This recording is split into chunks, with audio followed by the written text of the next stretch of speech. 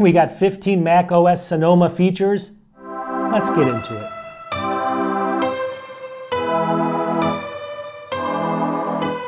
All right, so number one is going to be maybe the most important, and I'm going to share my screen here. This is actually built into Safari, believe it or not. So if you go ahead and you open up Safari down here, and let's just say you have this open, you can see it right here. Now what you want to do is you want to go up to the Safari drop down here and then go to Settings. See it right there? Click on that, and then right over here you'll see Profiles. See it? And you want to go ahead and say Start Using Profiles there. The cool thing with this is now what you can do, let me just explain. I can go Work Profile, I'm going to type that in right there, and then I'm going to create a brand new profile. You'll see what it does. I'm going to shut that down. It just opened up a brand new window. See that like that? And now I have a personal one behind here, and I just created a work profile. See that? If I click here, I can go switch between them. I can switch between work and personal. Now, why would you want this? Let's just assume you have two different email addresses or two different, I guess like, Facebook accounts or whatever, one for work and one is your personal. Don't you hate it when you have to like log out of one, log back into the other? Now you can actually have two different kind of profiles and have them open up basically at the same time, so you don't have to keep switching back and forth. So you have all your work stuff on one browser and all your other stuff on the other. It works great, so create these profiles to keep your work and your personal stuff separated in Safari.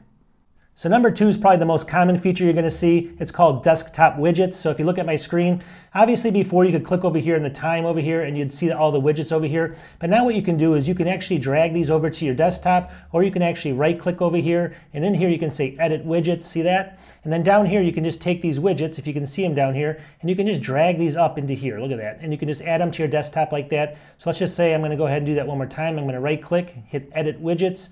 I'm going to go down here. I want this clock in there as well. I'm just going to drop it there. So now you actually have desktop widgets. And again, you can remove them just as easily by right-clicking and clicking Remove Widgets if you have right-click enabled. So widgets are great. You can add them to your desktop. Just another feature built into Sonoma. All right, so the next one's going to be wallpapers and screensavers, and it's just easier to show you on this one. So look over here. So here I am on my desktop. I'm going to go up to the Apple icon, click on System Settings. A couple things you want to do. So I actually changed, so if you go all the way down to, let me just see here, Screensaver, you want to go ahead and go down to this thing that's called, let me just see if I can find it here, Landscape. See it right there? So I'm going to click on that, make that my screensaver. These are all dynamic landscapes, and I'll show you what that means in a second. So I'm going to click on right there. Then I'm going to go to Screensavers, or I'm sorry, Wallpaper, and just make sure I have the same one basically from landscape. See that? So now if I go back to screensaver and I want to do a preview of this, let's just see what happens. So I'm going to click on preview. It basically is alive. See that how it's moving there? It's a live wallpaper. You can see it right there. It's moving towards me. The cool thing too is if you go ahead and click off this, let's just say we go like this and we're getting out of there, it'll actually stop. But every time it stops in a different spot. So if you have both your desktop and your also screensaver is the same thing, this dynamic wallpaper, every time it moves, it'll stop and it'll be slightly different than the last time. So you always have a slightly different wallpaper in there. It doesn't like reset, it just keeps moving and then stops where it left off. So it's kind of cool. Check it out, it's dynamic wallpapers. All right, the next one is going to be called Sonoma Web Apps, and again, it's just easier to show you what I mean here. So let's say you're in Safari here, right? And this is in Safari, and I'm just on any website, 9to5Mac, but let's just say I want to add this to my dock bar down at the bottom. So what I want to do is I want to go up to File there, and then right here you can see Add to Dock. Watch what this does. I'm going to add it there, and then I'll go ahead, you can actually rename it so it's not so long. So I'm just going to call it 9to5Mac there, just like that, click Enter. So now it's added it, right? I'm going to go ahead and minimize Safari. Now if I go down to my dock, you can see down in here, look at right there, 9to5Mac shows up kind of as an application, all right? See it there? You can change the logo as well if you don't like the way it looks down there, but there it is right there. So now if I click on this, watch what happens. It's going to load it just like an app. If you notice, like even in the menu bar, it says 9to5Mac there. So it looks like it's actually an app inside of your, inside of macOS. It's not even a website really until you actually click off this. So it acts just like an app, which is weird. So you have to just check it out and try it out. So here it is. You can see the menu bar up here and everything like that. It doesn't even look like a browser. But then again, you click around in here, it still acts like that app. Now if you go off-site from here though, it'll actually bring up Safari and bring you somewhere else off-site. So just keep in mind that this is just for this one application, but you can create multiple, not application, for the one website, but you can create multiple websites down on your bar down there for the websites that you like to go to all the time. It's just a really good feature and it kind of is cool. You have to fool around with this just to get more out of it, but just check it out.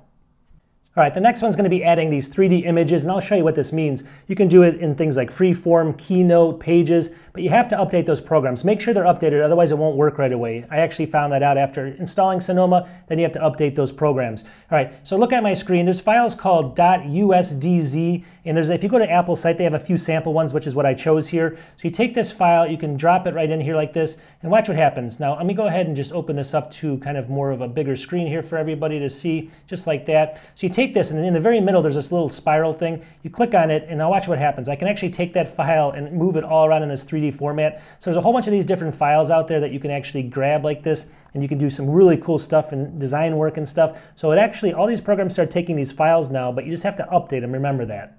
All right, the next one's actually a cool feature. So let's just say you're in Photos, see my screen here, and you want to share this with some friends and family, and you have it on your iCloud account as well. You basically right-click there, you go down to Share right here, and there's a new setting in here. If you look way over here, let me just see Copy iCloud Link. See it right there? You click on that, and it says Preparing iCloud Link. Takes a couple seconds. And then it says it's copied. So it copies it to the clipboard, right? So now if you go into, you send this like via email to one of your family members, they go ahead and paste in that link. It's going to go ahead and bring up that, it says iCloud Photos. It's going to give them the option to download that photo. So it's a safe way of giving photos to family and friends. Just a cool feature.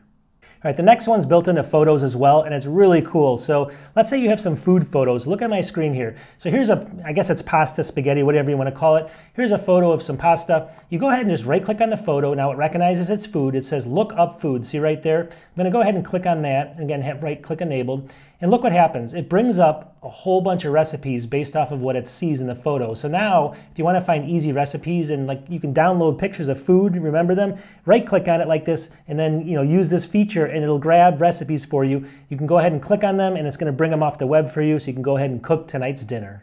The next one's built into Spotlight, and so if you're searching for a system setting, watch what happens. So I'm going to go over here, I'm going to click on Spotlight, and I'm going to type in Bluetooth. I already have it typed in, but you'll notice that here it is obviously, but now it has a toggle switch over here. So you can actually toggle Bluetooth on and off just like that, just through this Spotlight. So you type in those system settings, and it's going to have some advanced or some other additional fields there on the right on some of them where you can toggle them on and off. So it's just another feature built into Spotlight. You tell me on this next one, is this really needed or not? I'm in Pages right now, and you see here what you can do. See this little icon that showed up? All that is if you're typing something and you toggle basically between cap lock off and cap lock on. So I'm going to turn cap lock on. That just warns you that the cap locks is on. So now if I start typing, you can see it's on. But if I click cap locks off, it goes off. So that icon just lets you know that you're in caps lock. I guess it's okay. It just seems really confusing. Well, not confusing, just overkill for what it is. But you tell me. If you use the weather app built into the macOS, they made some changes there as well. So here we are. You open up the weather app right here, and you can see, obviously, it gives you all this weather information. It used to have wind as well. Here's the map over here. Just make sure you open the map up. Now, what you want to do is up in the upper right-hand corner, there's like three little maps here. You click on that, right? And you go down to wind. See it right there? The cool thing with this is a new wind map. It's going to take a second to load in. You can see it loading in. I don't know why this thing takes so long. Maybe it's just in beta. But you can zoom in on any area in the United States, and you can see which direction the wind's blowing. So see this? Now look down here. It's hard to see. I'm going to see if I can zoom in even closer. It's very difficult to see there, but you see the arrows, how everything's moving this way to the left. And if I go over here, things are moving this way. So if you want to know which way the wind's blowing for some reason, maybe you're playing baseball that day and you want to see if the wind's blowing out, maybe you can hit a home run. This will tell you. So you zoom in here, and you can actually see, it keeps getting smaller, so it's hard to show you. But you can kind of see it on my screen, but the wind's going to be blowing one direction or the other. For all it's worth, it's a wind map, and I think it's kind of cool, but is it useful? I don't know.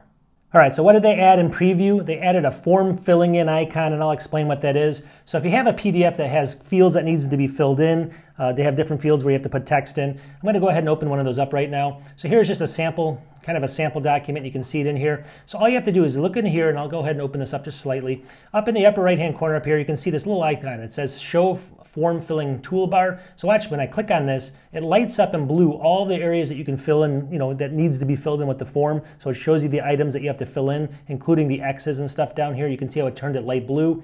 And then obviously it adds a couple of things like adding your signature and some other little things up here which are text related. But realistically, it just shows you where all the form, where you have to fill it out basically. So when you look at it, you can see how many things you have to fill out and exactly where to go. So it kind of makes it easier, but it's a designated icon up there, and they added it to preview. The next two things they changed are built into notes in macOS. So if you look at notes over here, this is kind of a cool feature. So let's say you're doing a note, but you want to link to another note. This is actually really easy. So let's just say you kind of, I don't know, what you want to build your own kind of like, database or something where you have a whole bunch of notes, but you want to link back to other notes, right? I guess that's the easiest way to say it. So in here, all you have to do is, it's the two arrows to the right. Watch, click two arrows to the right. As soon as you do that, it opens up a list of which one to link to. So it's going to give you all the different notes you can link to. I'm going to go ahead and just click on one of them. But you can see it created a link there. Again, what you have to do is the arrows that go to the right here, I'm going to do one of them there. But as soon as I type the second one, it opens up this window, and then you can pick the note that you actually want to go ahead and link to just like that. Obviously, if you click on this, it's going to bring up the notes there. So it's very easy to use, but it's one of those little built-in features that's added to Sonoma, but it's really notes. I think it's useful for some things. So anyways, check it out. Another thing they added to notes, it's really simple as well. So if you're in a note just like this, you can go up to File now while you're in Notes, and you can go, let me just see if I can find it, Open in Pages. See it right there? So I'm going to go ahead and click on that. What happens is you have to wait a couple seconds while Pages loads up, and it'll open up that note in Pages. So if you've created a lot of notes you want to transfer to Pages very easily, just for some reason, maybe you're creating a document or something, File, Open in Pages does it. It's built into macOS Notes.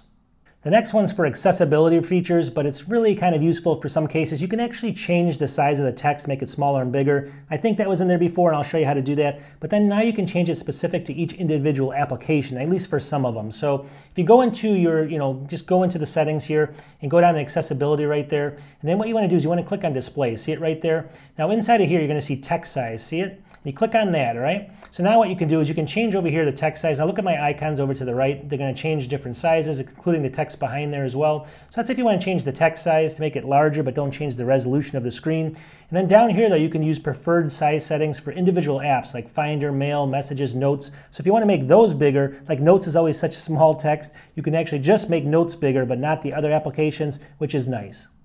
All right, the last one is game mode, and this is really cool if you're a gamer. Not really on Macs, but still, Apple has a game mode now. So when you open up a game in full screen, what you want to do is, in order to do that, this is what brings in game mode, is once you have the game running, let's say it's only a small window, you want to make sure you click on the green the green little bubble in the upper left-hand corner and go to full screen, all right? As soon as you do that, you're going to have an icon in the upper right-hand corner, and then from there, you'll see that drop-down menu, and then it'll tell you if game mode is on or off. That's what you want to do. And what does game mode do? It optimizes the computer for frames per second. It kind of limits other things running in the background, which is really good for games. And even more importantly, it optimizes supposedly Bluetooth and wireless so that you can actually have your controller connect a little bit better to the system. So overall, it looks like they've optimized that for playing games, getting ready hopefully for something more in the future. But that's actually a really cool feature. All right, let's wrap this up. I hope you guys got something out of this. I think they're pretty cool features. Some of them, we don't know, right? Overall, I think they're pretty useful. I'll do another video maybe on this. There's so many different features coming out. You let me know in the comments, though, if you actually like these or not, or if you want to see another video like this. And I will talk to you in the next video. Peace.